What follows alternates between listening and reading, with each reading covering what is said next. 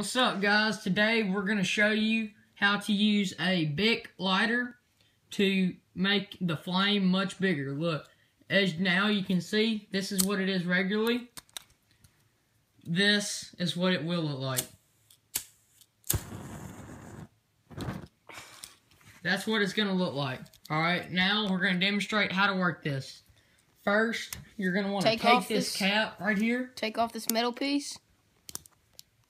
Just like that.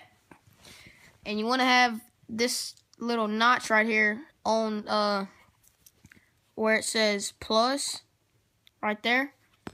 And you go up to where it doesn't turn to where it's minus, but once you get to the minus, you turn towards the plus, and do that about 10-15 times. And